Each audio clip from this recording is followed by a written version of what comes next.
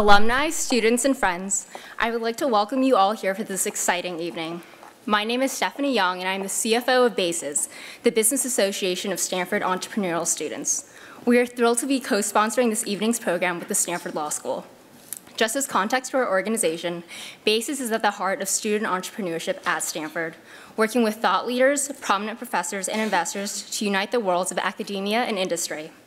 As one of the most established student entrepreneurship organizations in the world, we bring together exceptional undergraduate and graduate students from across campus, from the Department of Humanities to the School of Engineering, who have one common interest: to tackle the world's most exciting problems through innovation and design thinking by learning from the most successful technology companies and founders in the Silicon Valley. One of our 10 programs is the BASES Challenge, Stanford's premier entrepreneurial competition that enables Stanford-affiliated startups to present their ventures to industry leaders for their share of $100,000 in prize money and mentorship opportunities. We're also excited to grow our Hackspace program, which aims to accelerate the growth of the hacker community both within BASES and Stanford through our weekly hacking hours and technical workshops. For more information to get involved with our organization, please visit bases.stanford.edu. Now, a few housekeeping items I wanted to mention. As we get ready to start our program, please turn your phones to silent, but don't put them too far out of reach. Later in the program, Peter will be taking questions from all of you. You can tweet your questions for Peter using the hashtag #TheelStanford. Now, it is my great pleasure to introduce Dean Elizabeth McGill of Stanford Law School. Dean McGill is the Richard E. Lang Professor of Law and the law school's 13th dean. Before coming to Stanford, she was on the faculty at the University of Virginia School of Law for 15 years, serving most recently as vice dean. Dean McGill teaches administrative law, constitutional law, and food and drug law. After completing her BA in history at Yale University, Dean McGill served as a senior legislative assistant for U.S. Senator Kent Conrad. She left the Hill to attend the University of Virginia School of Law. After graduating, Dean McGill clerked for Judge J. Harvey Wilkinson III of the U.S. Court of Appeals for the Fourth Circuit, and then for U.S. Supreme Court Justice Ruth Bader Ginsburg. Please join me in welcoming Dean Elizabeth McGill.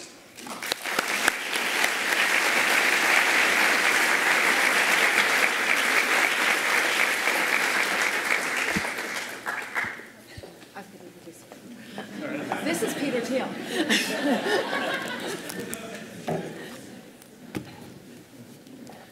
Well, welcome. In the spring of 2012, Blake Masters, who was then a law student at Stanford, did something fairly unusual for law students, although not so unusual at Stanford. He enrolled in a computer science class, CS 183, and he took extremely good notes. Blake generously shared those notes with others, also a bit unusual for law students, posting them on Tumblr, and eventually he received 2.4 million page views. Why was there so much interest in this computer science class? The class was taught by our guest tonight, Peter Thiel, who was by then recognized as almost certainly the most successful technology investor in the world.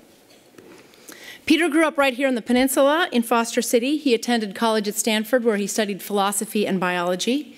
He then went to Stanford Law School, and though he moved away from the law after clerking and working at a firm, I do like to think that law school encouraged his skeptical and contrarian habit of mind and his constant questioning of conventional wisdom. Not one for modest goals, Peter Thiel first gained attention for his attempt to replace the US dollar by starting PayPal in 1998, which unquestionably changed the way payments work and made it possible for hundreds of thousands of small businesses to thrive on the internet. After taking PayPal public and selling it to eBay in 2002, he found himself referred to as the leader of the mafia. This is a label that in this case is one he embraced. The PayPal mafia have gone on to start some of the most innovative companies of our time, including SpaceX, Tesla, LinkedIn, YouTube, Yelp, and Yammer. In 2004, Peter himself co-founded Palantir Technologies, a data analytics company here in Palo Alto that makes tools for national security and global finance, and he made the first outside investment in a project then led by a Harvard sophomore known as the Facebook. 10 years later, Palantir is valued at more than $9 billion, and as you may know, the company formerly known as the Facebook turned out to be a pretty good bet. Today, as a partner at Founders Fund and in his own investing, Peter works to identify and support the next generation of technology companies. But he's more than just a genius creating value and building companies. He is a generous and well-known philanthropist, and he is more than that. As Fortune magazine recently put it, Peter has, quote, drawn upon his wide-ranging and idiosyncratic readings in philosophy, history, economics, anthropology, and culture to become perhaps America's leading public intellectual today. Most recently, with the help of his former student Blake Masters and those very famous class notes, Peter has reworked the material from CS 183 into a remarkable book, 0 to 1, Notes on Startups or How to Build the Future. This is the book he's talking about tonight. So please join me in giving Peter Thiel a warm welcome.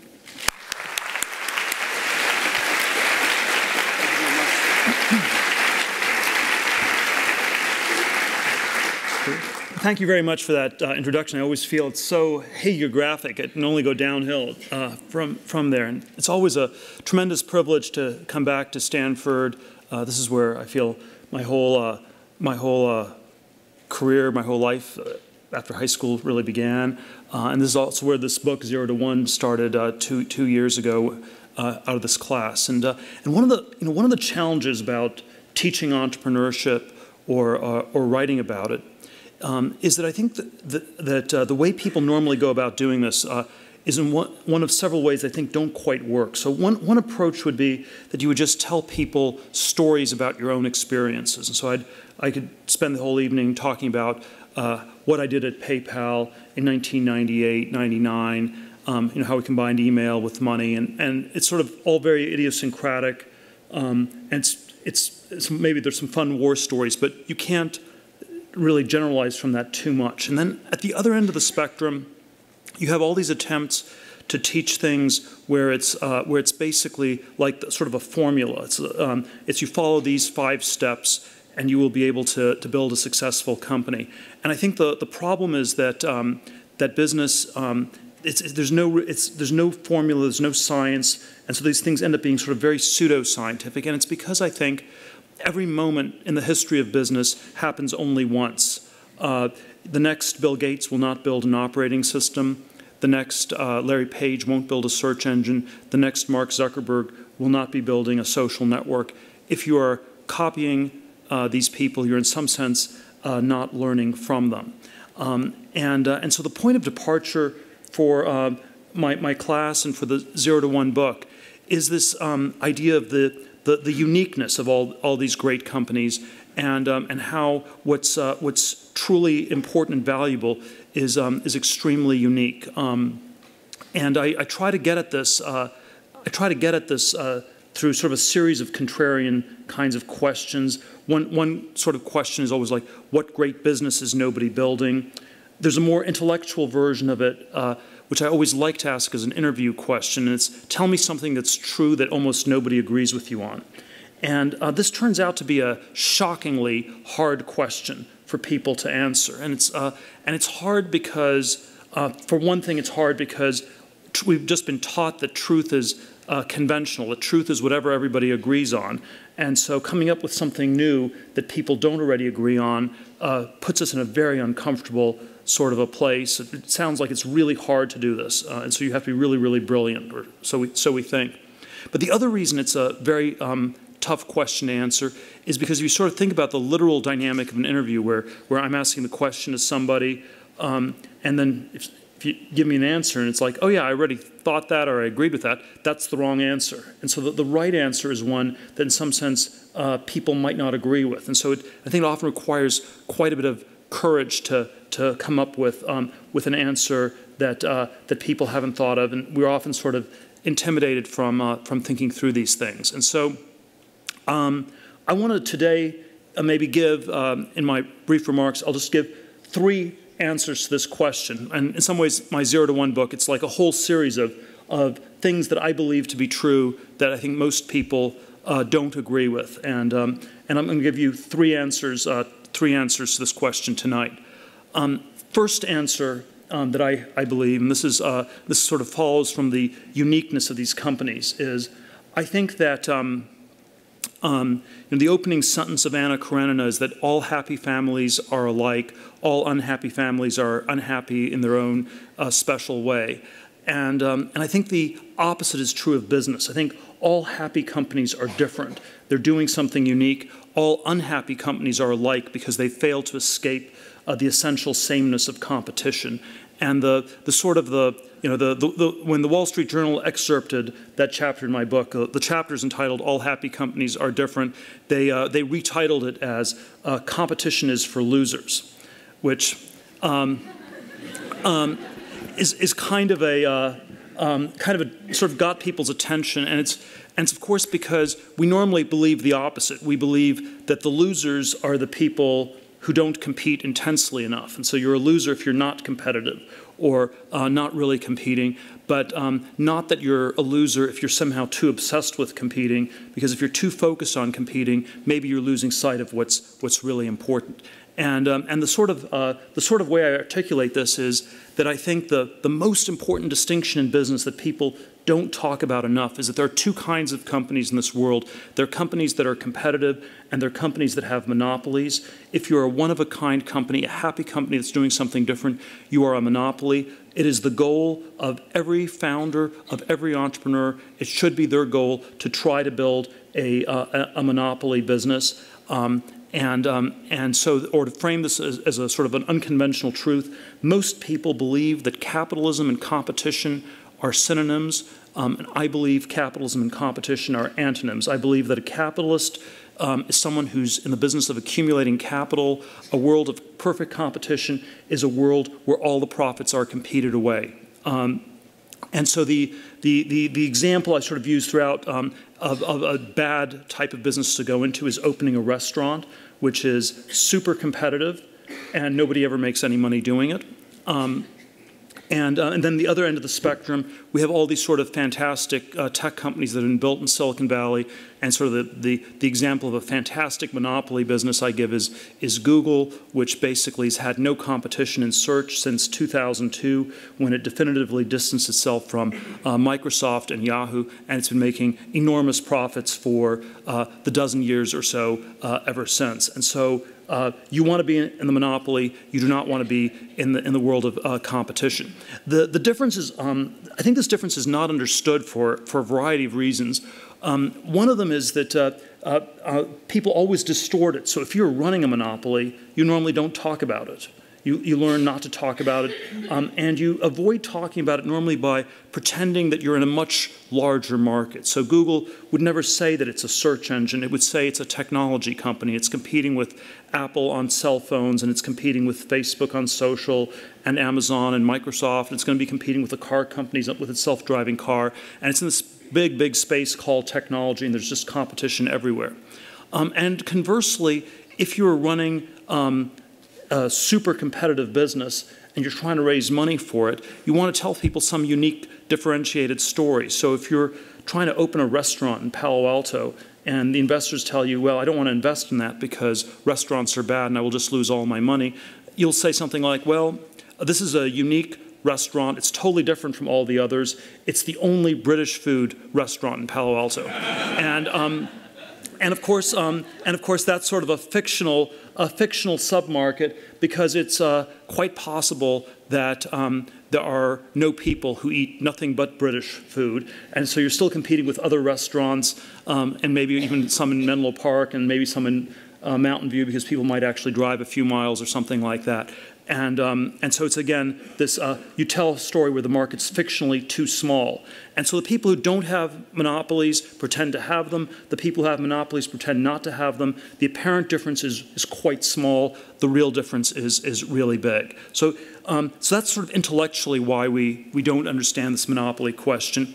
I think there's also a psychological part of this as well, though, that's very subtle, but I think is very important to understand, where we sort of are taught that competition is valuable, and there sort of is this safety in crowds, that if a lot of people are trying to get something, it must be a good thing to do. It's like if there's a long line of people waiting to get in somewhere, you just get in line. You don't even ask why people are standing in line. And we sort of And so there is sort of like this psychology where, already in the time of Shakespeare, the word ape meant both primate and to imitate. And there is something about human nature that's ape-like, sheep-like, lemming-like, herd-like. We're attracted to these things where a lot of other people are doing them. This is, I think this is always a challenge with a lot of the ways we're taught in school and we're educated, where you're taught to compete for all the same credentials. If you're on an athletic team in high school or college, you're competing on things there. The competition has the effect of definitely making you better at that at which you're competing. So if you spend years prepping for an SAT test, you will get better at taking the SAT test. Or if you're on a swim team in high school, you'll get better at swimming because you're focused on beating the people around you. But it always sort of comes at this price of possibly losing sight of broader questions of what's really valuable or what's really important. There's a crazy line from Henry Kissinger talking about his sort of fellow faculty members at Harvard, where he said, the battles in academia are so ferocious because the stakes are so small. And this always, it always seems like, well, this is sort of like a formula for insanity. Why would the battles be so ferocious? And if the stakes are small, there's no real need to fight. And so it's just sort of like describing some sort of mass insanity. But on another level, it's also, I think, describing the inner logic of a situation where if the stakes are small, if the differences are small, you have to fight much harder to differentiate yourself, and the competition gets more and more intense. And so we end up with these dynamics where everyone tries to go through the same tiny door when maybe there's a huge gate just around the corner that nobody wants to explore. And I think that's sort of the dynamic we're always up against. There's a version of this phenomenon in Silicon Valley where it's sort of a strange way in which there are a lot of people who seem to have Asperger's or something like that seem to do really, really well in all these companies. And I always think this should be turned around as a critique of our society, where what does it say about our society where anyone who's well adapted socially is talked out of all of their original ideas before they're even fully formed, because they sort of pick up all these social cues from people. Oh, that's a little bit too weird. That's strange. Nobody's done that before. Maybe you should not do this. And so that the people who are not able to understand what people around them are doing are somehow able to explore some of these original ideas much further. There's this very strange set of studies that's been done around Harvard Business School, where they, you can think of sort of business schools as consisting of the anti-Asperger profile of people. So it's people who are extremely extroverted, sort of hypersocial, often don't have any really strong convictions, but I won't make this too sweeping a generalization. And you sort of have a hothouse environment where you put all these people in one place for 2 years, and you sort of say, well, what do they do at the end? And and it turns out sort of at Harvard, they've done these studies over 30 years now. At the end, they always go into, the largest number always goes into the wrong field, because they sort of talk themselves into all trying to ride the last wave. So, 1989, everybody wanted to work for Michael Milken. This was 1 or 2 years before he went to jail. No one was ever really interested in internet or technology businesses except 2000, just as the dot-com bubble was about to blow up. In the last decade, it was all sort of housing and private equity. And so there is this, this really deep dynamic where, even though rationally we should avoid competition and we should aim for monopoly, psychologically we seem to always find it much more comfortable to go with the large crowds of people. But there is no wisdom in crowds. So this is an anti-Malcolm Gladwell thing. There's no wisdom of crowds. There's only really ferocious competition. So think about this really hard. Second big picture contrarian thought.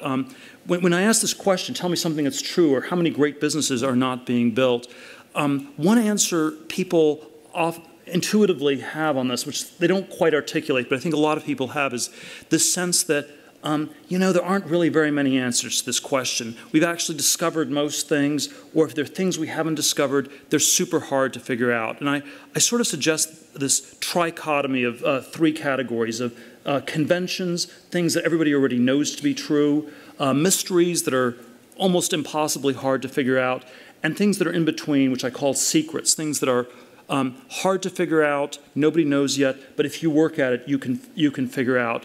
And it's my claim that a secret or sort of some idiosyncratic body of knowledge is often at the core of all these great businesses. It's something you're very passionate about learning about. In the case of PayPal, we were very interested in this question of cyber cryptography and currency on the internet. And so we had this fantasy about building the new world currency. This was our T-shirt. And it really sort of was this area we explored in tremendous depth. And then it did actually stimulate a lot of our thinking about how to build this payment system that ultimately worked. So we failed to build the new world currency.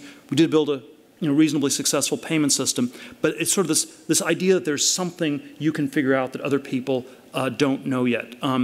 And there are sort of certain common sense ways in which this used to be the case that's not the case anymore. If you were growing up in the 17th or 18th century, you could look at a map and there'd be some empty spaces on the map, and you could say, well, who knows what's there? I could become an explorer and find out. It's a hard thing to find out. It's probably kind of dangerous to go there, but it's a secret you can actually figure out.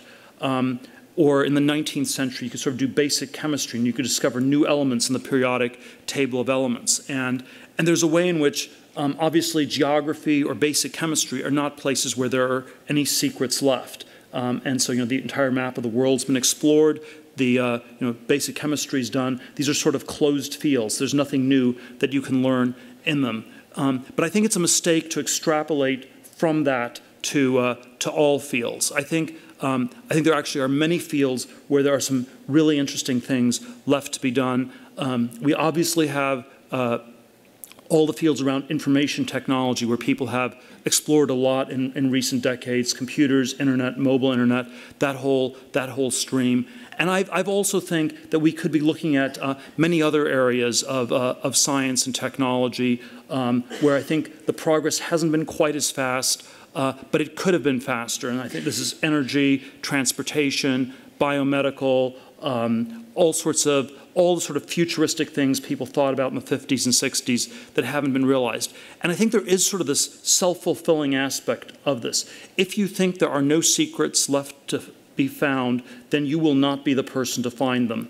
And if you think there are some to be found, you may very well be that person. And there is something about the way in which globalization has led to a world of 7 billion people where we always think, well, there's somebody else who's already thought of this problem, or it's an impossibly hard problem. So there's sort of the sense that the world is this very flat place where you're not going to be the one to discover it. And I think that's sort of an intuition that one always should try to resist. So second, somewhat contrarian idea is that I think there are still many secrets left, and therefore there are many great things to be discovered, many great businesses to be built. Third, somewhat unconventional truth that I want to sort of frame is, and this one's sort of a little bit bigger picture. I think that in the 21st century there will be two modes of progress. One I sort of describe as globalization, copying things that work, going from one to n, horizontal or extensive growth. And I always draw that on an x-axis. And the other one is technology, vertical progress, discovering new things, going from 0 to 1. And I draw that sort of on a y-axis. And I always put globalization on the x-axis and technology on a y-axis in order to underscore how these things are not synonyms, even though they get used almost synonymously and interchangeably all the time. China today is sort of the paradigm of globalization. It has a very straightforward plan for the next 20 years. It just must copy things that work from the US and Western Europe and Japan. It can skip a few steps and it can avoid copying some of our bad ideas. But it's just sort of straightforwardly all about globalization. And I think, but I think when you sort of look over the last 200 years, there have been periods of globalization, periods of technology, and they've sort of been somewhat different in character. The 19th century was a period of enormous globalization and technological progress. They sort of went in tandem. It sort of came to an end in 1914 with the First World War. Globalization sort of started to go in reverse. There was less trade, less connections between different parts of the world. Technology kept going very, very fast. And then I would argue after 1971, when Kissinger went to China, globalization started again in earnest. But we've, in the last 40 or so years, I would argue, lived in a period of somewhat slow technological progress where it's been a lot in computers, not so much elsewhere. And so whereas the 19th century had both globalization and technology, the last 100 years have been characterized by first a period of enormous technological progress, but less globalization, 1914 to 1971, and then secondly, a more recent period with lots of globalization, but somewhat less technology. And these two different periods were characterized by very different ways that we talk about the world. So in the 1950s or 1960s, you would have described the world as consisting of the first world and the third world. The first world was that part of the world where progress was happening. The third world was that part that was just sort of permanently screwed up. Whereas today we would talk about the developing and the developed world. And the developing countries are those that are copying the developed world. And so this dichotomy of developing and developed is sort of a pro-globalization convergence theory of history where everybody will become more alike as globalization proceeds apace. But it is also a dichotomy that is somehow, I find, to be anti-technological, because when we say that we're living in the developed world in the US, Western Europe, Japan, we are implicitly saying that we're living in that part of the world where nothing new is going to happen, which is done, which is finished, which should be resigned to a long period of stagnation, where the younger generation should not expect to be living lives any better than their parents. And I think this is a conception we should resist very, very strenuously. We should not accept this label that we're living in the developed world. And I think we should instead ask anew, how do we go about developing the so-called developed world? Thank you very much.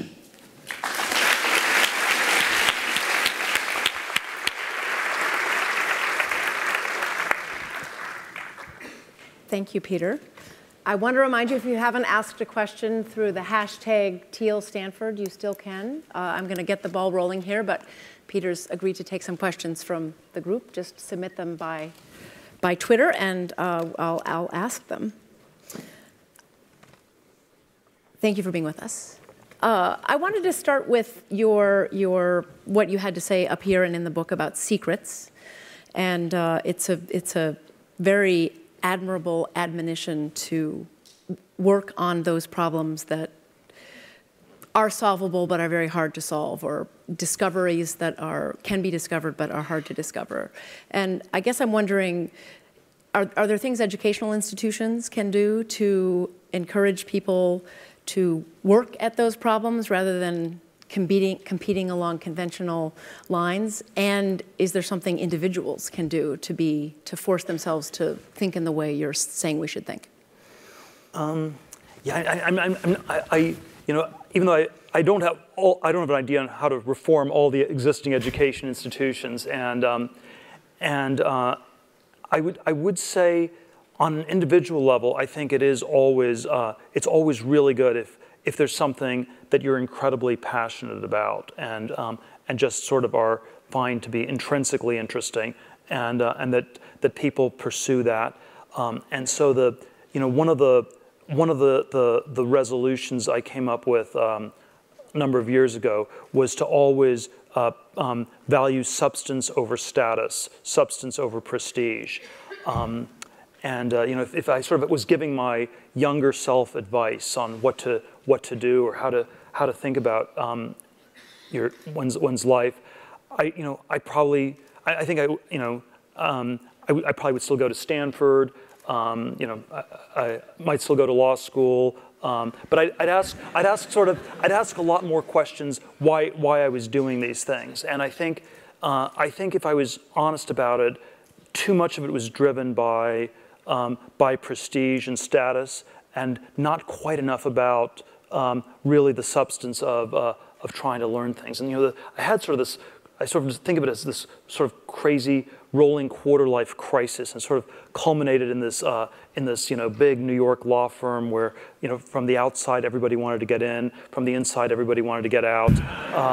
You know, after I lasted 7 months and 3 days, and after when I left, one of the people down the hall said, you know, it's so reassuring to see you leave, Peter. I had no idea it was possible to escape from Alcatraz, which again, and you know, and again, and all you had to do was go through the front door. But our identity, people's identities get so wrapped up in the things they compete for that it was inconceivable for people to actually do that. And then the question was, you know, well, how had I ended up there? Why had I not thought about that more?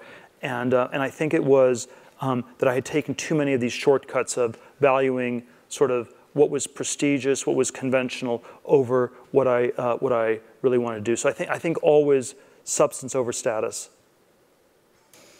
Can we talk about one of your contrarian thoughts? Capitalism and competition are antonyms. Why do you think people resist that? You convinced me. Why do other people resist that, do you think? Why is that conventionally wrong? Well, it's always, whenever I present this as an idea, it still always seems to be news to people to some extent, or and there sort of there are all these things that get obscured in very different ways. So you know, there's sort of one of the strange dynamics vis-a-vis at Google, for example. I don't want to really pick. I'm picking on Google because I think it's in some way such a great company. But there sort of are all these ways we could learn from it. But you have sort of all these super talented people at Google, and they've had it's been a remarkably small number of them have succeeded in starting new companies. So there have not been that many great companies that have come out of Google, even though you have like 20 or 30,000 super talented people there. And you know what the people inside Google are told is everything's going great because we have such talented people. It's, you know, people are talented, we're never rewarded enough. And so when people come out of that and start a business, they conclude, okay, it's just about getting some really smart people. It has nothing to do with the business strategy or the plan, because that sort of got obscured. And so there are sort of, so you talk about talent when you don't want to talk about monopoly, or something like that. And so I think there are all these contexts where people just don't talk about it. I'm sure a lot of people in the room would love to hear you talk about things you're thinking about investing in or you have. No proprietary information, obviously, but what's interesting right now in the startup world? Would you have if you had a crystal ball, could you tell us what you think is going to be the big developments of the coming, I don't know, 5 to 10 years? So let's see. So I always, whenever people ask about like what are the themes that are going to happen, I'm always skeptical of themes because, again, once you have a theme, you have quite a number of different companies in that theme. And so if, like, you had a theme of, you know, online pet food companies, you don't want to be the fourth online pet food company, and you don't want to be the 10th thin film solar panel company in the last decade, and you don't want to be the 20th pizza restaurant in Palo Alto or something like that. So so I find myself to be quite skeptical of just about all the themes people talk about because they have this sort of undifferentiated feel. So it's like education software, or healthcare IT. These are sort of really overwrought themes, or big data, cloud computing. Not even clear what those words mean. Really, really overdone. SaaS computing, really overdone.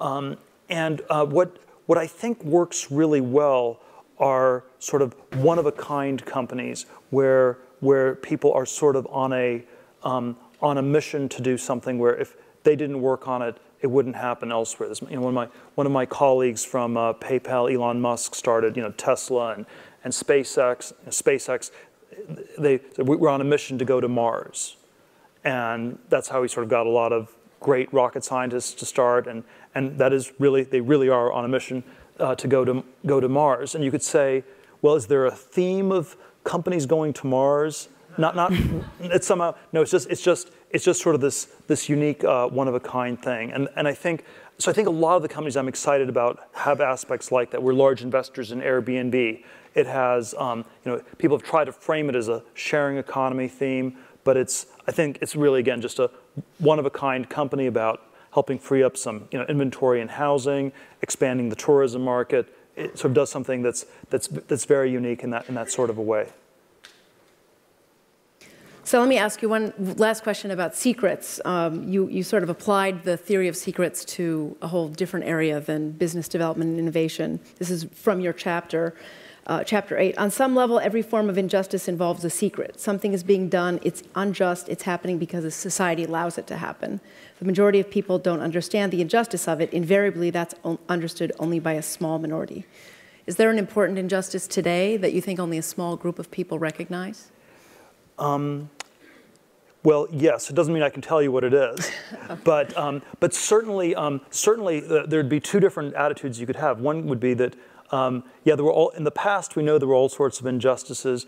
Today we've discovered all of them. Therefore, there are none left, which would put us in a very odd point that there would be no hidden injustices left. And so I'm much more inclined to think that we're not at the end of history, and that there are still there still are secrets about justice left and secrets about injustices that are going on.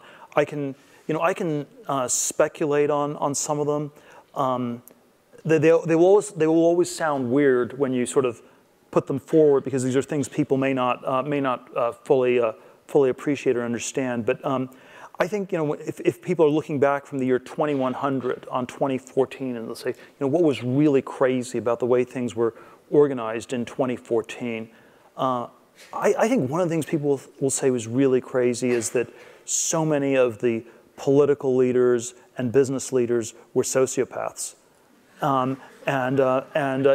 it's hard to know sort of quite how borderline, not totally non-functioning, but sort of these borderline sociopaths, and that will be that'll be quite extraordinary. The stuff that's sort of like right on the cusp, this is like more medical, but people in the 1960s knew that smoking was bad, even though it wasn't quite there. You sort of suspect football is sort of like where smoking was in the early 1960s. We sort of sense that it's a really bad idea, that it does a lot of brain damage, but it hasn't yet quite gotten articulated. So I think there are sort of a lot of things like this that will be really different in decades ahead.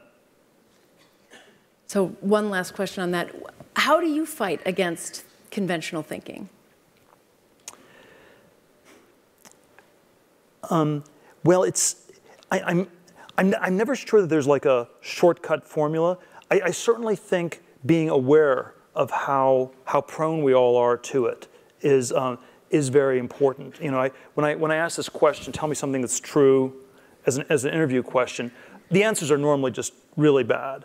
But sort of one kind of answer that's always a little bit better than average is if you at least acknowledge that it's a bad answer and you don't know better. So if you say, well, I think there need to be more education software companies, that's a bad answer, because everyone understands education should be fixed and things should be changed. But if you say, well, I think there should be more education software companies, and I know this is not a very original answer, at that point, you're already way ahead, because you're at least aware of how unoriginal you are.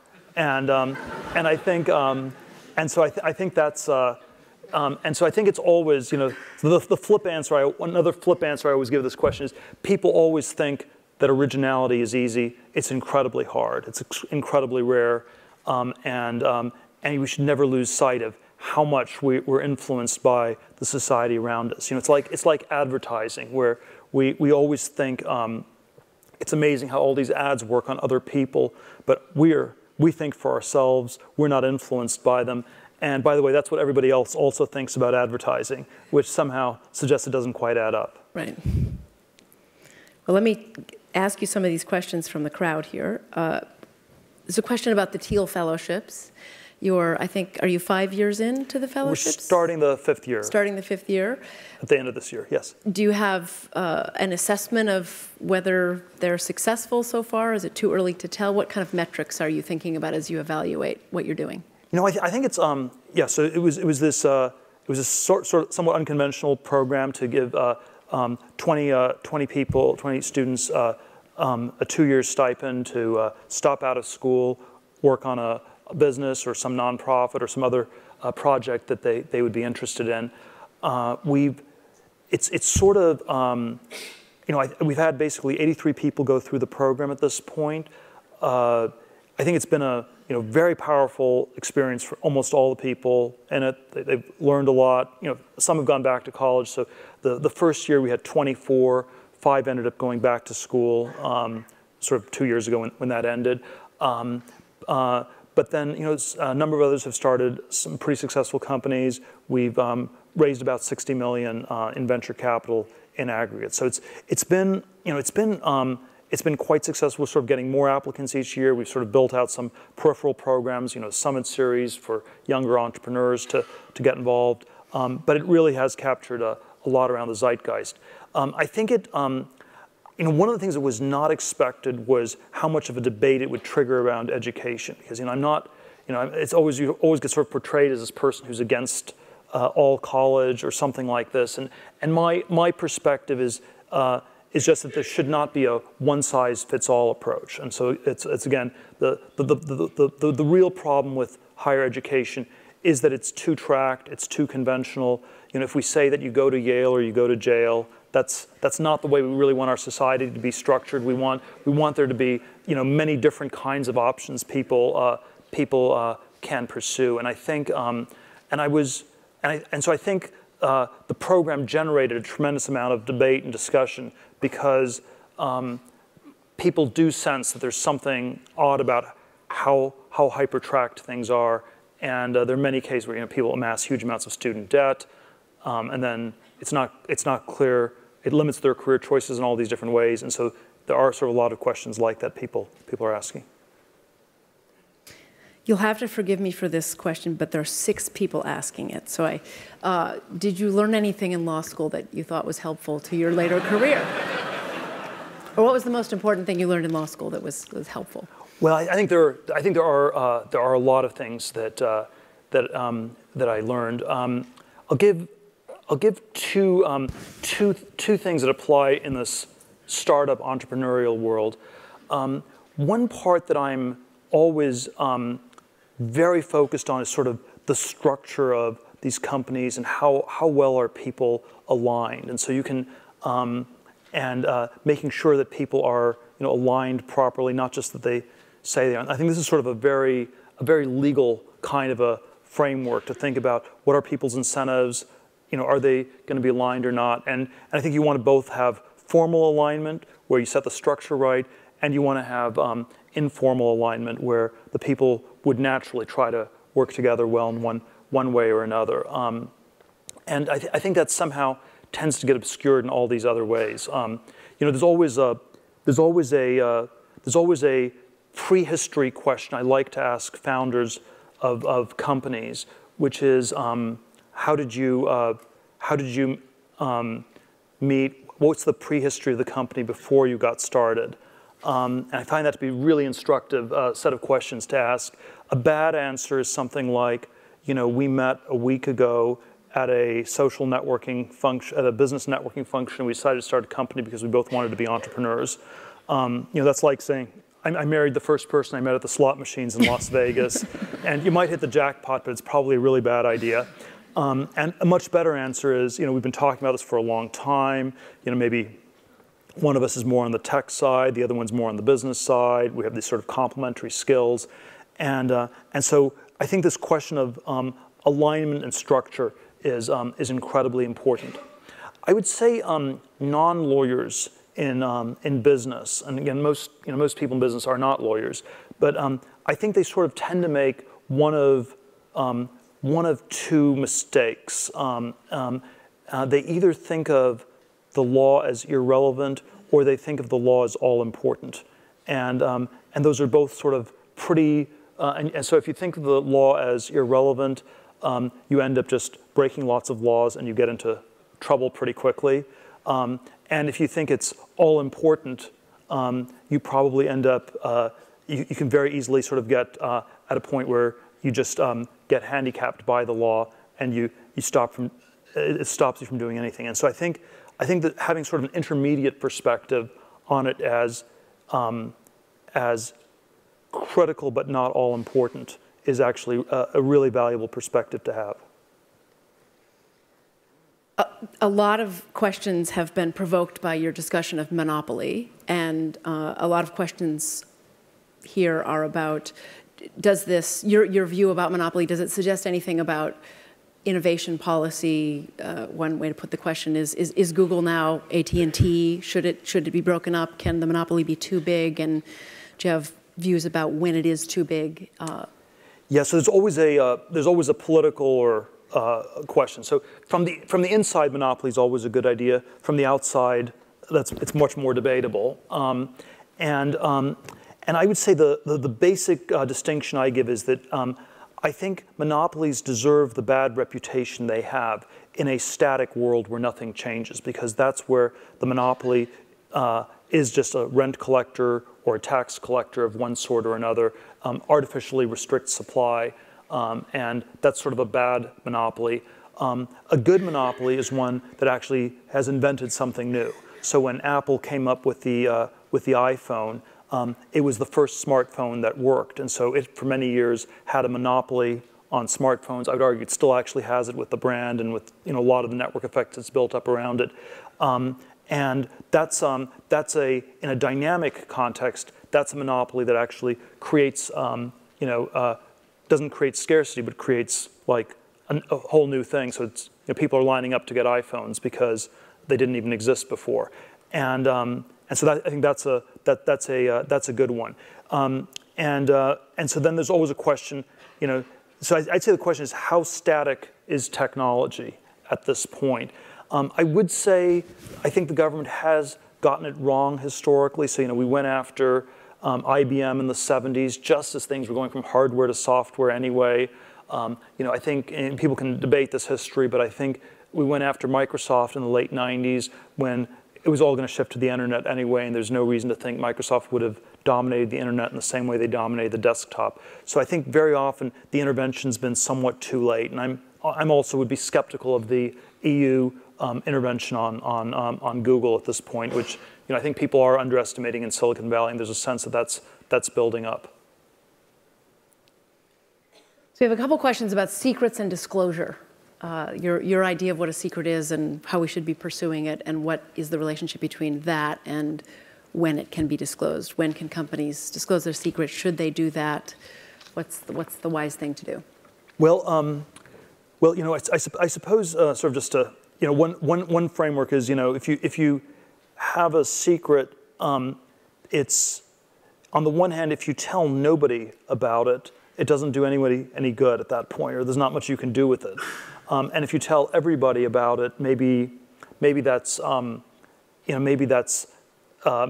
ends up diluting it in all these ways. And so I actually often, in some ways, I define a company as a group of people who have a secret, or a great company. You have, and that's actually what defines, and it's just so you tell just the right number of people, and that's the people in the company or working on a particular project. I'm somewhat skeptical about how well, we certainly have patent laws and sort of all these sort of laws that give you legal monopolies in secrets you discover. I don't think they work all that well in practice, but I think sort of the idea behind them is a good one. And so you always want to think about how do you preserve your secret in a way that's valuable for quite a long time. I have a question here you can decline, but a request that you expand your recent comments about Twitter that you made on CNBC. Well, there always are all these sensitive microphones all over the place in our hyper media saturated and Twitter saturated society. But I had made some comments to the effect that I thought it was a rather mismanaged company. I said something like, that maybe there was a lot of marijuana smoking going on. The CEO, Dick Costolo, in very good humor, did tweet back that he didn't have time to respond since he was busy eating a large bag of Doritos. But the context in which I put it was that I think Twitter's actually a fantastic business. They have a fantastic core idea. And one of the things that is true of these monopoly-like businesses is you don't have to be operationally that airtight. And so the 140 character idea was a really good one. It took off like crazy.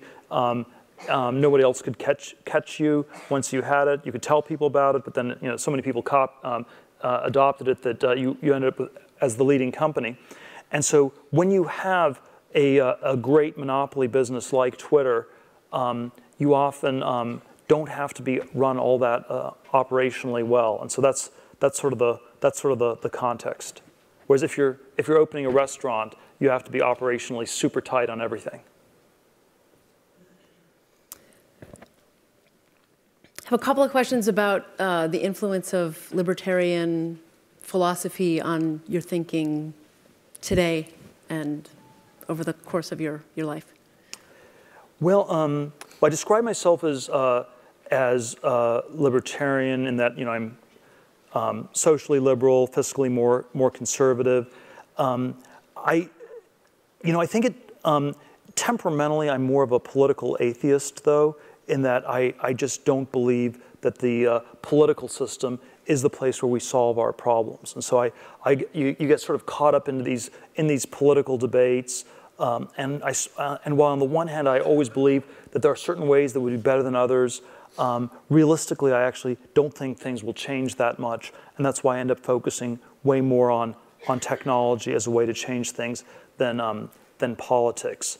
One of the, there is sort of one mode of the libertarian stuff where it's just you say these are just these timeless and absolute truths, and I don't think that's not quite the way I think about it. I think that it somehow is more true today than it was in the past, and that, for example, then again, the question I'm always most interested in is technology, science. How do we have more technology? How do we have science innovation? And then a political version of that question is, could the government be doing more to foster these things?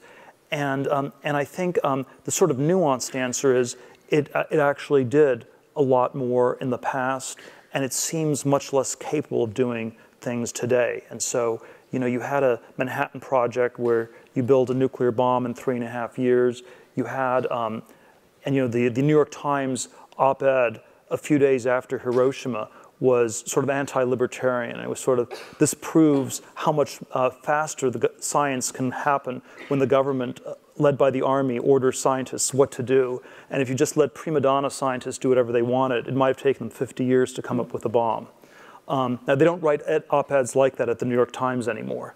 Or you have something like the Apollo program in the 1960s, and you have a sense you could not do a Manhattan Project, you could not do Apollo today, and so I do think that there's this really odd question of why there's been this decline of competence that we should explore a lot more.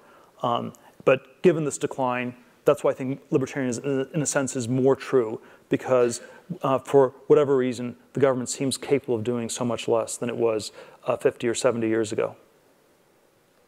Well, there's a deep question here about whether we have a meritocracy in America, but we don't have enough time, so I'll just ask you, Star Trek, Star Wars. I think you come out pretty clearly in your book on this. Yes, we are. Well, this was well, certainly in the PayPal context was that we were always pro-Star Wars and anti-Star Trek, because Star Trek is the communist series, Star Wars is the capitalist one. In the Star Trek world, there is no money because you have the transporter technology, and it can sort of create anything you want, and only sort of mentally ill people actually want to have money in the Star Trek universe.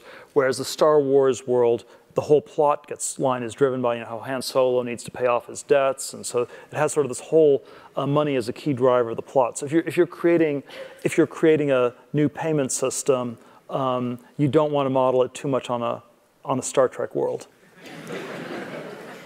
Well, I want to thank all of you for coming tonight, and let us all thank Peter for this wonderful hour.